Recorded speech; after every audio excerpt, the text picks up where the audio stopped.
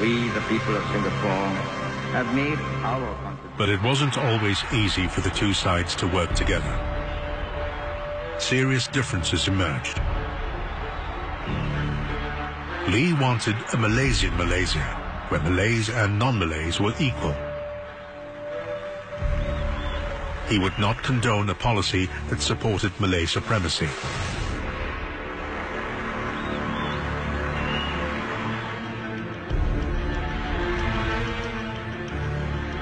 Differences mounted, from conflicts between personalities and disagreements about a common market to the PAP's participation in Malaysia's general election. Malaysian politicians considered it a breach of understanding for the PAP to take part in mainland politics. Things came to a head over constitutional rights. Lee addressed the Malaysian Parliament in May 1965 in both English and Malay, laying out his case against communal politics. Tetapi, jikalau saya di rumah tidak cakap bahasa ibunda saya, takkan saya taat setia kepada Malaysia. Supaya Menteri dari Sarawak, takkan dia kalau balik rumah panjangnya dia cakap bahasanya, dia tak ada taat setia kepada Malaysia. Saya tidak percaya. Dia masih selalu taat setia. I think it's generally known that he caused a sensation by addressing Parliament in Kuala Lumpur in rather Malay. He spoke Malay better than the many Malays. They were absolutely astounded.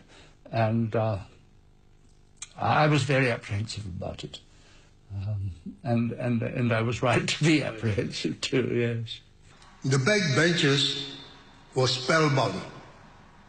They understood every word. That was the turning point. They perceived him as a dangerous man who could one day be the Prime Minister of Malaya. Well, this was the speech that changed history. When you speak in Parliament, you must speak very carefully. You couldn't make mistake. And he didn't finish the speech. So he asked the speaker to give him, to continue the next day, because Parliament went on recess. So the speaker said, I give you 45 minutes the next morning. But when Parliament began the next morning, the speaker didn't allow him to speak.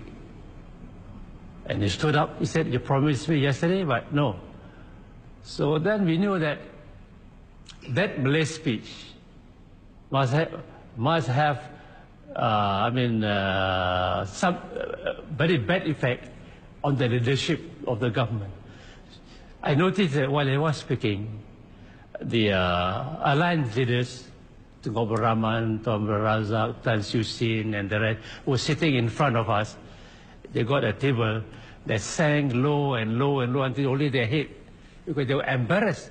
This man could speak Malay better than them. They say they are worried about the Malays. I say, so are we. We want to raise their standard of living. And we will, and faster than they can.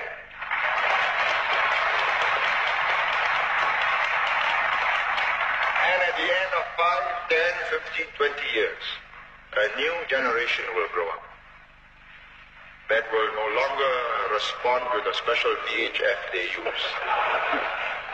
They'll be tuning into the multilingual network. They'll be thinking like us, working like us, trained like us, prepared to live with us like Malaysians. Then we win. And history is on our side.